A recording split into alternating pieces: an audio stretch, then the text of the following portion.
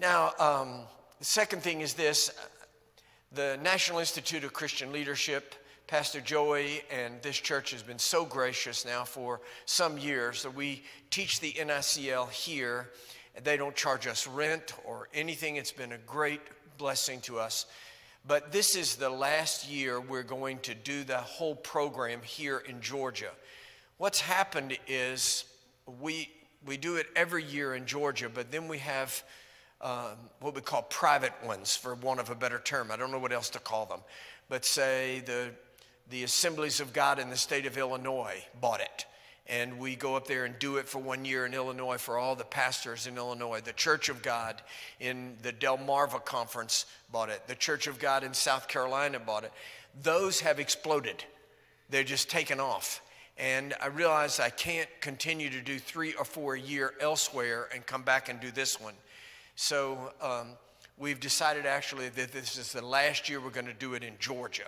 So if you would like, if you've been saying to yourself you were going to attend, you'd like to, it begins Monday.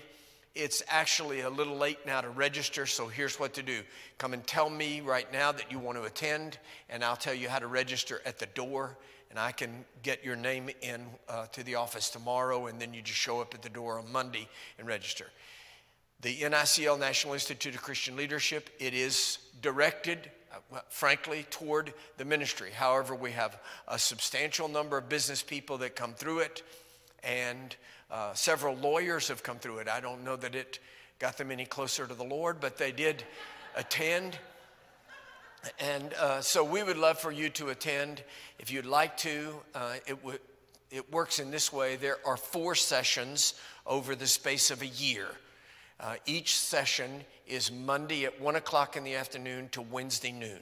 So we start this coming Monday at 1 p.m.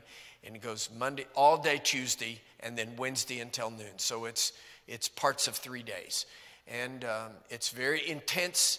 I do it's live. We don't use videos or things like that. It's a live lecture. I do all the teaching, which may be the downside of the program, but I do all the teaching. It is the first 3 sessions are on leadership, management, staff relations, board relations, finances, structure, those kinds of things. The 4th session is on preaching and worship, and there is a certificate that is awarded at the end, and several graduate schools now will give you up to a year of graduate school, up toward a year on your master's degree just for attending. I think they feel anybody that endures my teaching for a year ought to get something.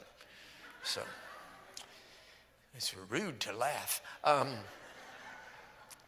Now, tonight I'm going to be continuing this series. It's called Also Mentioned or Also Featured in the Cast.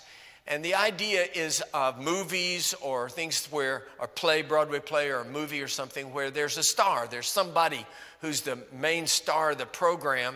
And then there are other people. There are these character actors, bit parts that are played down through. I was going to teach tonight on the little boy who brought the bread and fishes to Jesus, but Mia's ruined that. So, no. I'm just teasing, sorry. No.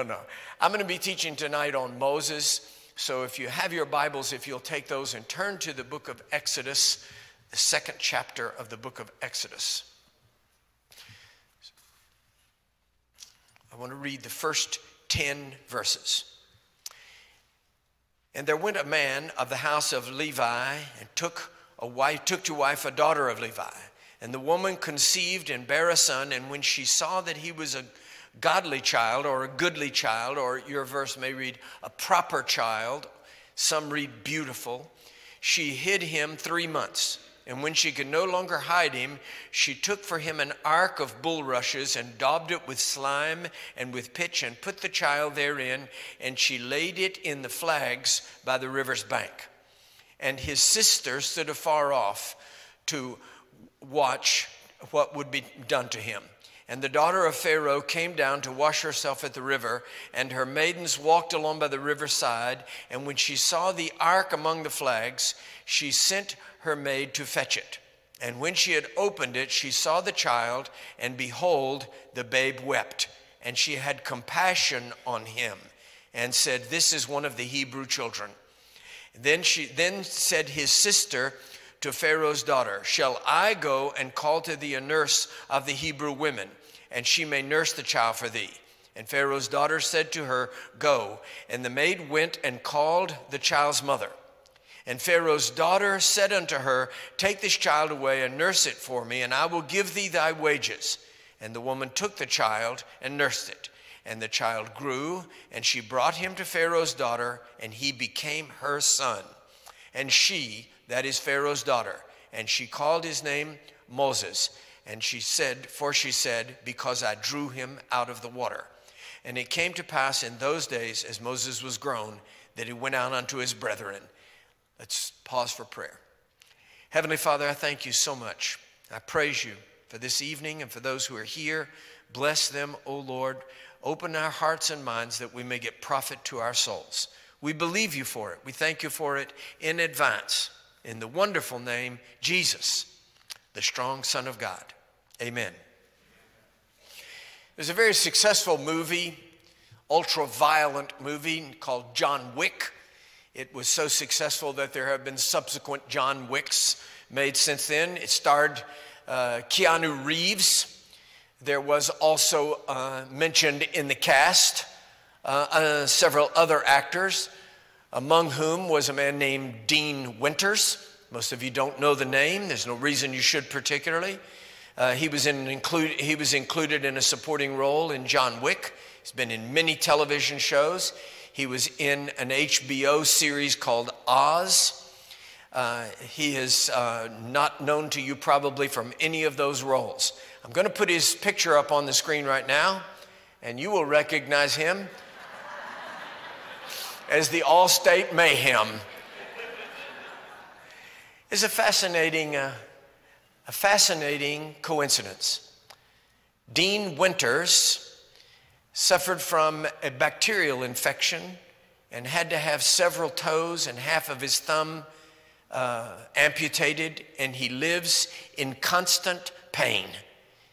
He plays the part in the Allstate commercials of Mayhem, and I just happen to know that mayhem is actually derived from the word maim. And mayhem actually means, technically in ancient English, it means one who is maimed or who has suffered an amputation. Now, Moses is the star of his play. Moses is the star of the Pentateuch. Moses is the star of Genesis, Exodus, Leviticus, Numbers, and Deuteronomy. Moses is the star of the Hebrew nation. Moses is the star of the law. Everybody else in the movie is a character actor. It's the Moses movie. When Metro-Goldwyn-Mayer made the life story of Moses, they called it the Ten Commandments. Actually, it's Moses. But there are others in the story of Moses that have tremendous impact on the outcome of the story. I would like to deal with several of those. That's the thrust of this entire series, which is an entirely new series for me. I'm 75 years old. I've got 10 million sermons in the can. Why don't I just take some of those out and preach them? You people force me to write new stuff. So I want to deal with several. First of all, let's deal with his birth family. His parents. We are not clear that his brother Aaron, by the way, we're not clear that Aaron has been born yet. Aaron probably is older and just not mentioned in the birth story. But my guess is that he is older because the Hebrew male babies were being killed, of which Moses was being sheltered. And I wondered if his mother had another male baby that she was also able to hide. So I'm thinking Aaron must be older. And then there is his sister, Miriam, which is the Hebrew version of Mary. Miriam is older, certainly old enough to talk well, to represent herself well, probably 10, 11 years old. Aaron may be even older than that or somewhere between them. So there are two pharaohs in the story. So the Pharaoh who is Pharaoh at the time of Moses' birth begins to perceive that the Hebrew slaves are so strong, they're so healthy, their women are productive, they're having babies, they're growing in strength, their diet, their strength, no matter how he works them like slaves, they prosper.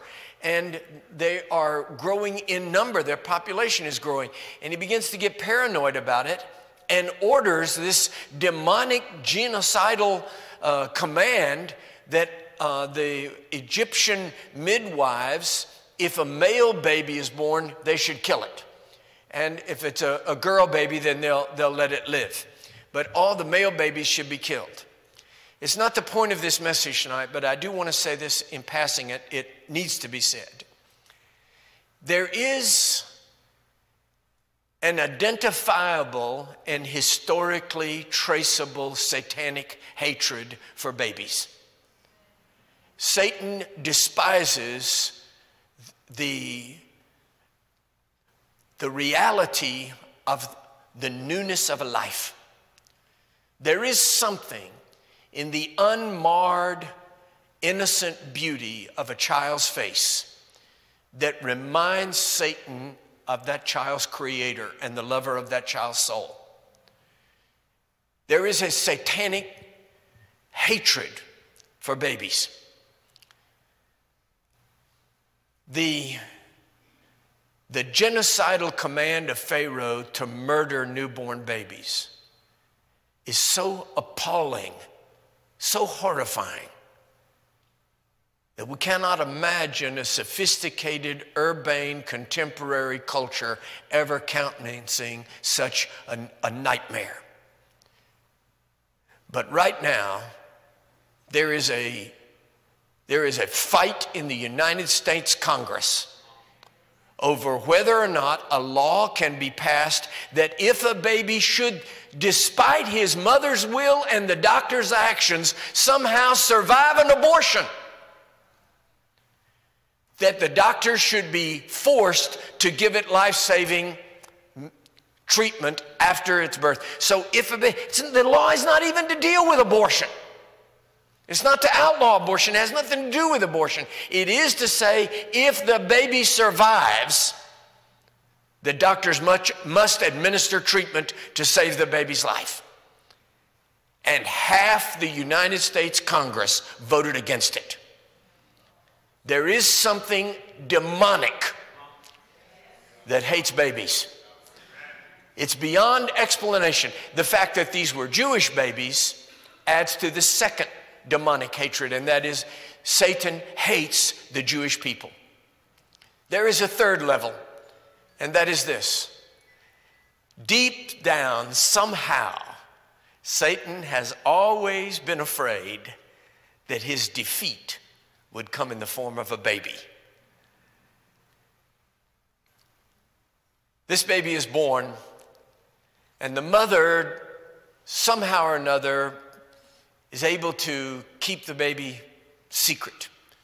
She nurses the baby for 3 months, but at 3 months he's becoming bigger and louder, and so she hides the baby among the flags or cattails, the bulrushes along the edge of the Nile River. It is not clear what she hopes for. Something. Is she just hiding the baby and she's going to go back at dark? Is she putting the baby out by the river and just see what happens? Trust the baby into the arms of God in the Nile River? Is she hoping that someone will find the baby and preserve it? We don't really know what's in the woman's mind. She just hides the baby in the bulrushes alongside the river. There must be some way in which, from the very beginning of creation, God has had in his mind the power, the redemptive influence of a loving and caring family. Adam and Eve came to each other full grown. They had no history of familyhood. They knew nothing about any other societal connection except themselves. A boy in my 5th grade Sunday school class when I was 22 asked me if Adam had a navel. I said, son, I don't know. But they came to each other full grown. And yet, God says to them, for this cause shall a man leave his mother and father and cleave only unto his wife. You see, that's a crazy thing to say to Adam. He doesn't know from mother and father. It is because the family was in the heart of God from before the beginning of the creation of humanity. There is this little girl. She is bold, this Miriam. When the princess, the daughter of Pharaoh, scoops this baby up, and we'll come to her. She's another person mentioned in the cast. But Miriam doesn't hide, shrink away. This is a royal woman. This is a princess. This is an Egyptian. She's a little Jewish girl. And she steps up boldly and says, I know this lady that could nurse that baby for you. Of course, it's the baby's mother. I think that Pharaoh's daughter knew it was the baby's mother. I think she knew that Miriam was probably the baby's sister. I think she knew, because people misunderstand this. Many people think that Moses' mother came to the palace and nursed the baby. Pharaoh's daughter gave the baby up for 3 months. Said, take the baby home. So there is Miriam. She's strong. She's outspoken. She steps right up. She's bold. Now we're going to come back to Miriam because she's not flawless. She's important, but she's not perfect. Then we have Pharaoh's daughter, another bit character in the story.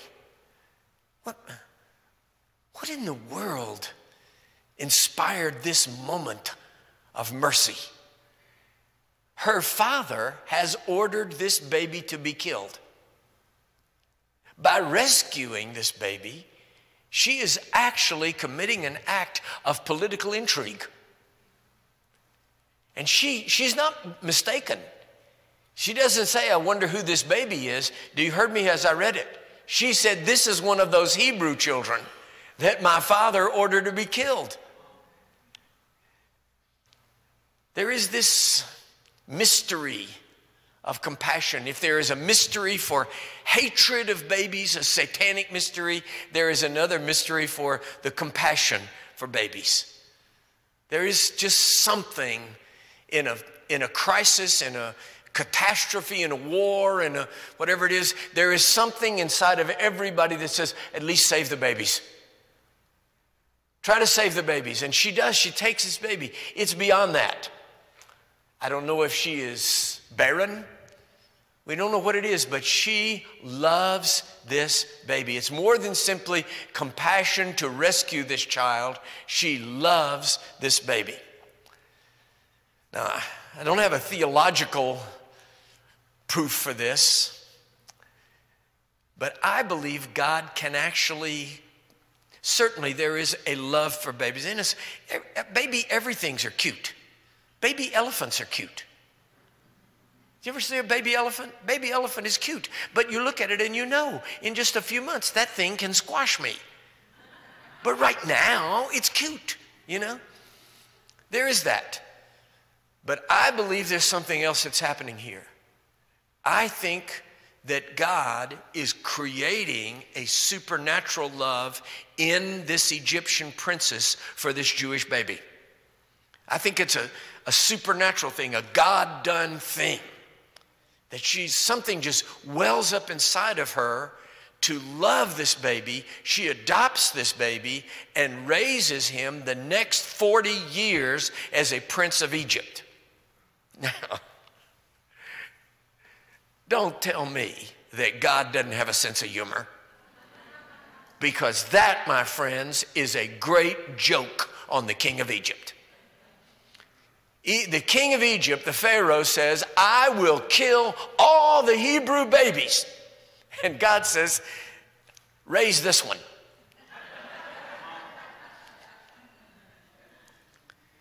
There are some fascinating passages of Scripture about the divine sense of humor. If you have your Bibles, if you'll turn to the book of Psalms, if you will, please, and turn to Psalm 2, first of all, then 37, and then 58. Psalm 2, then 37, and then 58.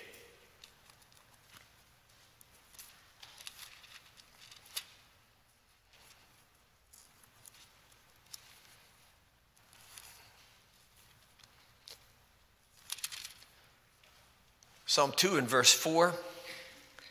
He that sitteth in the heavens shall laugh. The Lord shall have them in derision. It makes God laugh when we rebel against him. When we say, oh, we hate God, God chuckles. We say there's no such thing as God, God chuckles. He says, we're going to meet pretty soon. Psalm 37, verses 12 and 13. The wicked plotted against the just and gnash upon him with his teeth, and the Lord shall laugh at him, for he sees that his day is coming. That's a pretty powerful verse, isn't it? When we see that the wicked rise up and are crushing the innocent, we should say to ourselves, right now, this is horrible, we hate this, we're going through this, but when we strain our ear heavenward, we can hear God laugh. Because in the end, he who laughs last laughs best. Psalm 58, verse 8.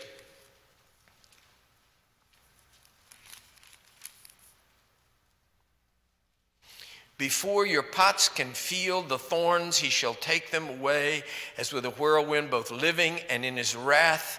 Verse 8. As a snail which melteth, let every one of them pass away like an untimely birth of a woman, that they may not see the sun.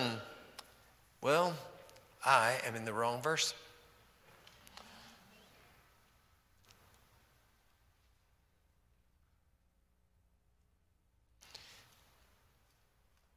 I'm not going to search for it. The point is that God is in control of this whole thing. God places this baby in the household of Pharaoh. And Moses is raised for 40 years because of two families, a Hebrew family that preserve his life and an Egyptian family that raise him. Now, Moses, as you know, commits manslaughter. He rises up to try to help a fellow Hebrew slave. He kills the Egyptian guard, and then he flees to Midian. It's not clear where Midian is, but it seems to be in the edge of Saudi Arabia. And there is a man there named Jethro. And Jethro is a fascinating and intriguing figure. He is referred to as the priest of Midian. The Druze religion. Anybody ever heard of the Druze religion in the Middle East? In Israel and Jordan and elsewhere? The Druze people, D-R-U-Z-E, the Druze people, they believe that they descend from Jethro. Their religion is based on Jethro. And they are a fascinating religion, entirely secret. I've been in many Druze villages in the Middle East, and it's a very secret religion. Jethro welcomes this wanderer into his family. Moses protects Jethro's daughters and sheep from some wandering tribesmen. He's evidently very strong and trained as an Egyptian warrior, and he defeats these people, and Jethro welcomes him in, and he marries Jethro's daughter. And he lives 40 years in Jethro's family. So his first 40 years, he is protected by two families, Hebrew family and Egyptian family. In his next 40 years, he is protected by Midianite family. Jethro plays a very important role in Moses' life. When Moses encounters God in the burning bush, and God tells him to go down into Egypt and take the people into liberty, Jethro doesn't try to hold on to him. Jethro affirms his calling. Jethro releases him to go and do the thing that God has called him to. It's a very important influence. That this man who could have said, no, don't desert us, stay here, you didn't hear anything, that burning bush, you had an hallucination or something, don't do that. Instead, he affirms his calling, encourages him, and then later, Jethro brings his daughter and children back to the camp after the Exodus. They leave and they come to Mount Sinai. Then Jethro brings his daughter and his family to Moses there. And he watches Moses leading the people of Israel, and he gives him great wisdom. He says, you're not doing this right. This is too big for one man. He says, why don't you appoint 70 elders and divide up this? So this is going to crush you. So we see in Jethro an embrace of a stranger. He is a loyal person. He's a liberating person. He sets Moses free to pursue his call, and yet he is a wise person. So Jethro has an influence upon him for good. Then we see the second Pharaoh. The first Pharaoh, Moses' adopted father dies, and another Pharaoh comes, presumably his adopted brother comes to the throne. And Moses returns and confronts this Pharaoh, this new Pharaoh, to let the Hebrew people go. And Moses, the conflict now becomes between the star of the show, Moses, and this Egyptian, also mentioned in the cast, Pharaoh.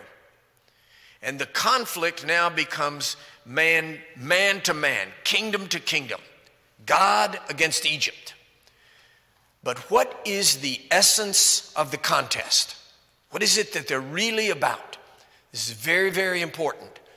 Moses is not really confronting the sin of slavery.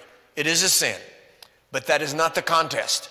He doesn't command Egypt to quit having slaves. In fact, there may very well be other slaves. He only says, God says what? Come on, you know it, say it out loud, let my people go. So the issue for God is the ownership of the Hebrew people. That is also the issue for Pharaoh. God says they're my people, Pharaoh says they're mine. So the issue isn't the idolatry of Egypt. Moses isn't trying to get them to quit worshiping false gods. He's not trying to clean up Egyptian culture. He's not trying to make them stop having slaves. He's not dealing with immorality or any other thing. The issue is who owns the Hebrew people. That's the only issue. God says they're mine. Pharaoh says they're mine. So the contest is over the ownership of the Hebrew people. So Moses has been preserved alive by a family, nurtured as an adopted baby in an Egyptian family. He has been loved, appreciated, married, has now has children in a Midianite family. So he is now in his third internationality, racial thing, if you will. And now comes this conflict. This is the first major conflict of Moses' life. And the issue is over the ownership of God. So there are people in life that the whole thing is about them. They confront us in our lives. They cause all this confusion and turmoil. And the whole thing is that they think Pharaoh thought he was the star of the movie. Moses thought God was the star of the movie. It's God, Moses, and everybody else. Pharaoh thought it's him and then everybody else. There may be those people in your life that everything in the world is about them. They're hypersensitive, they're possessive, they own everything, they want everything, and everything centers around them. You slam the door on the back of the house as you leave, and they yell, "What do you mean by that?" Everything is about them. So Moses now is dealing with 3 families that have loved and nurtured him and a confrontation for life and death. Now we return to Aaron and Miriam. Moses takes the people into the desert, as you know. Remember, we're not dealing with Moses. We're dealing with those also mentioned in the cast. And during the time that they're in the desert, Aaron and Miriam both have monumental failures. The first is Aaron, and it's one of the most comical verses in the Bible. Not everybody thinks stuff in the Bible is funny. I think it's funny when the pastor can't find a verse in Psalms, but not everybody thinks it's funny. So it's the story of the golden calf. So Moses goes up on the mountain, and Aaron fashions this golden calf. And when Moses comes back down, he says, "Where did this golden calf come from?" And Aaron says, "I just threw some gold in the fire and out came a calf." Has any of you ever, your junior high school child, ever come up with a lie exactly that stupid? Have you ever? Am I the only one? And now he's a great pastor. But it's just such an absurd lie. I did not make this golden calf. I don't know what, threw the gold in the fire and pop, out came a calf. It's comical to me. It's a monumental failure. Aaron is supposed to be the founder. He is to be the founder of the Aaronic priesthood. And now he's falling into crass idolatry to help the people in their desire to worship the gods of Egypt. That is passed through, and Aaron lives over it, and they move on. And then comes this moment. Aaron and Miriam, who I believe to be, we know Miriam is older, and I think Aaron is also older. Their little brother is now the star of the movie. Moses says, Moses leads, Moses calls, Moses, and they get sick of it. And they say to each other, "Can't we hear from God? Is Moses the only one that can hear from God? We can hear from God."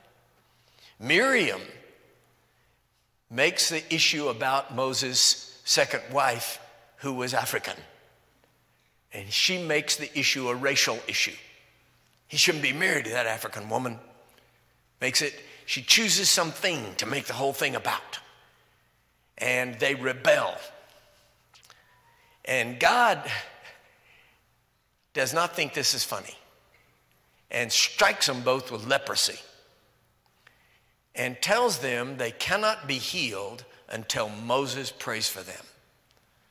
So they have to humble themselves and go to the one that they have said.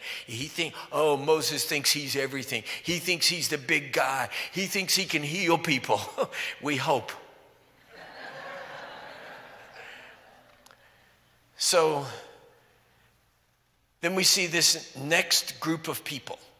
And that is people in your life that at some point or another fail or disappoint you.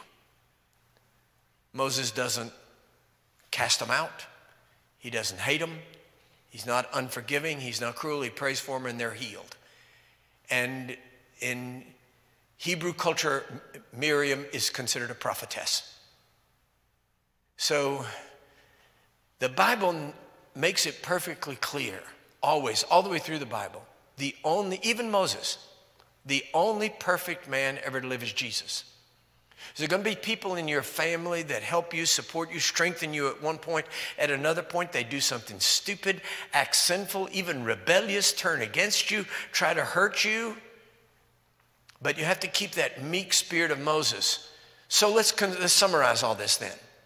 Loving and caring family, somebody that saves you when you're defenseless, someone that adopts you when you're in need, someone that receives you when you're out of the country immigrant wandering in. You get married, you begin to there. Then there are some that oppose you, that fight you, that struggle with you for the things of God.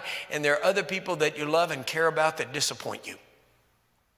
All of those people have impact in your movie. You're the star of your movie. But also mentioned in the cast is a mother who gave birth to you, somebody that cared for you, somebody that hurt you, somebody that wounded you, somebody that fought you, somebody that cared for you. All of those people have impact on our lives. Turn it the other way. That also means you're in somebody else's movie. What you say impacts somebody's life. How you live, who you disappoint, who you oppose, who you fight. You touch somebody's life. Everybody else, all these other people are in your movie, but you got to remember you're in somebody else's movie. I've got a great friend. He's a retired Methodist preacher. He's been retired for some years now.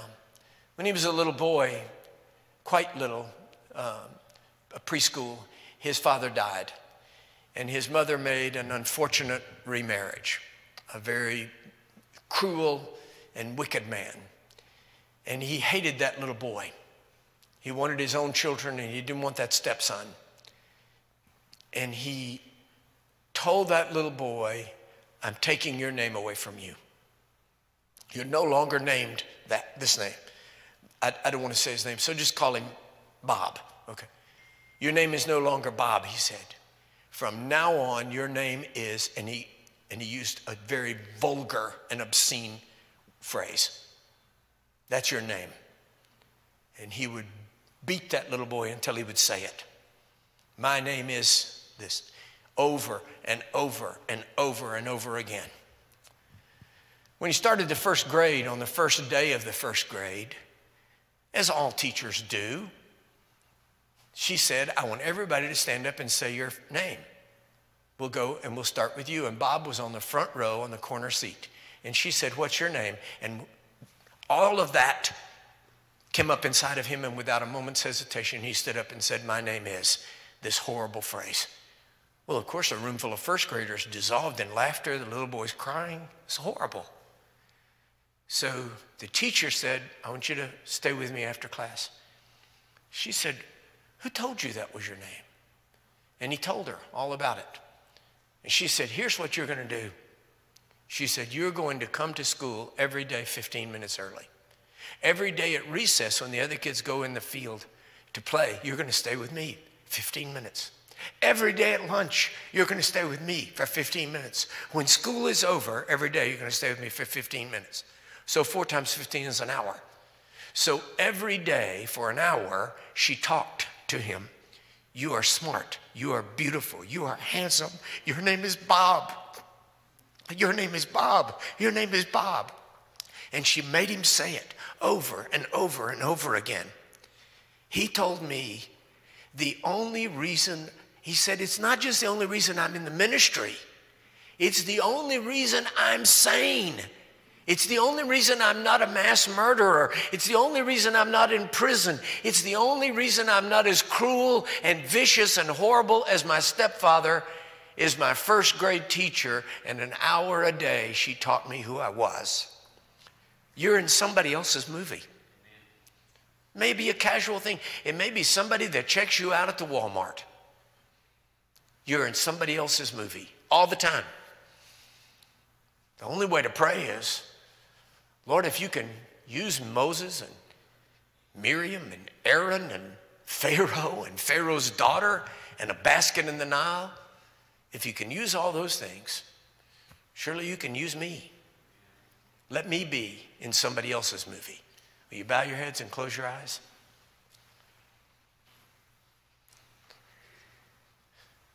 Heavenly Father, I thank you and I praise you that Moses became the greatest of all Jewish leaders, the lawgiver, one who sat with you on the mountain, that you hid in the cleft of the rock and covered with your hand, to whom you gave the law written by your own finger. This greatest of all prophets was once a baby and somebody cared for him.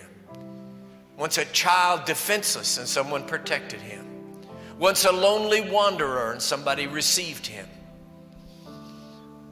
confronted, fought, opposed, disappointed, disillusioned, hurt.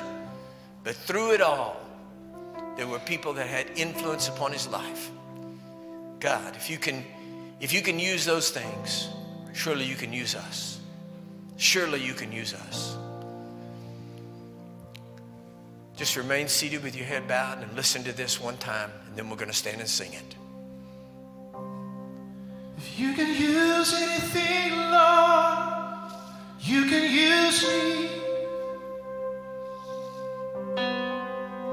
If you can use anything, Lord, you can use me.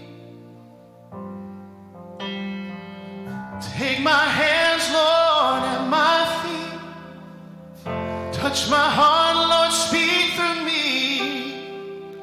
If you can use anything, Lord, you can use me. Stand and sing together. Come on, ask him. Ask him. Use me. You can use anything, Lord, you can use me. You can use anything, Lord, you can use me.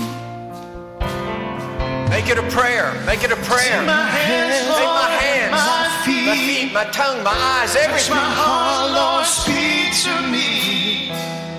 You can use anything, Lord, you can use me. Now ask him one more time. Come on, sing it to him.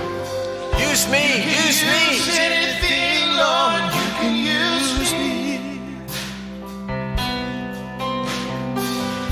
You can use anything, Lord, you can use me.